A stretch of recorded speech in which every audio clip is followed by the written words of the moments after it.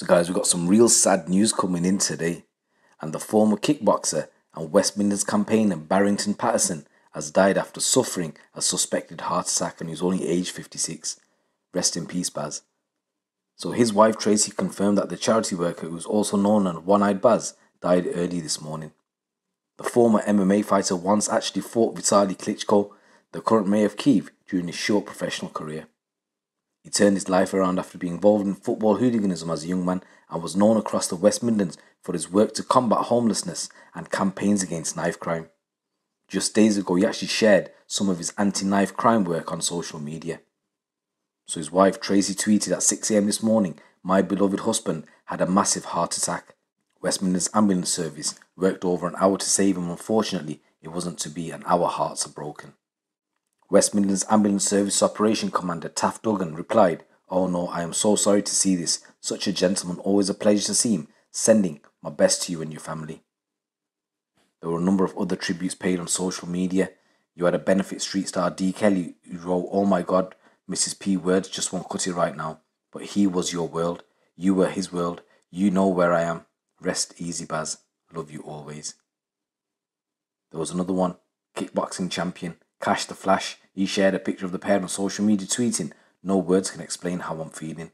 He paid tribute to Baz, saying, "I grew up with Baz in Handsworth and he always loved a fight, but thankfully took up martial arts and definitely helped turn his life around. And from being known as a football hooligan, a well-respected champion kickboxing, MMA, as well as helping the homeless.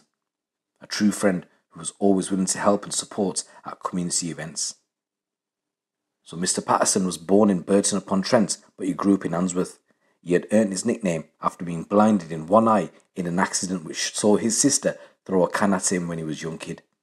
In 2006, he shot to fame after he was featured in the television documentary The Real Football Factories, which was hosted by Dyer.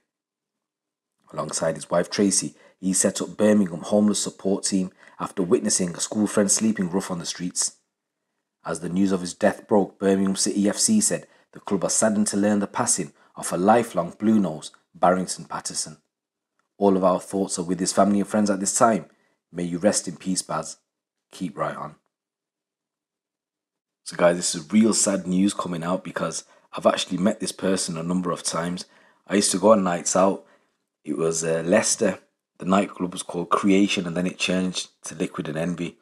And I don't know whether it was his firm that ran the doors, but he was always there, always showed respect. And there's a good little story how I got to know him. So in Leicester on a Thursday night, there used to be this student night where all the uni students used to go. And obviously me, not being a student, but my mates were at uni, it was quite difficult to get in.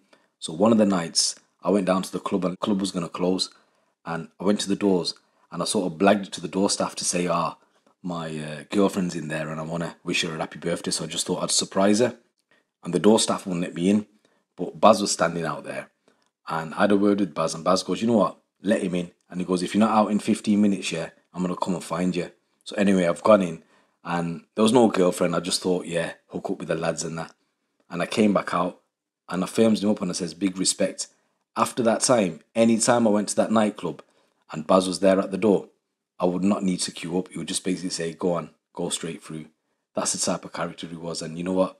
I'm really saddened, disheartened to hear that he's passed away. So Baz, may you rest in peace and my condolences go out to your family. It's your boy GT. Keep it locked, keep it real.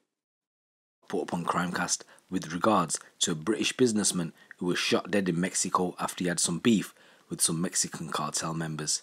I'll put the link in the description below, so go check that one out.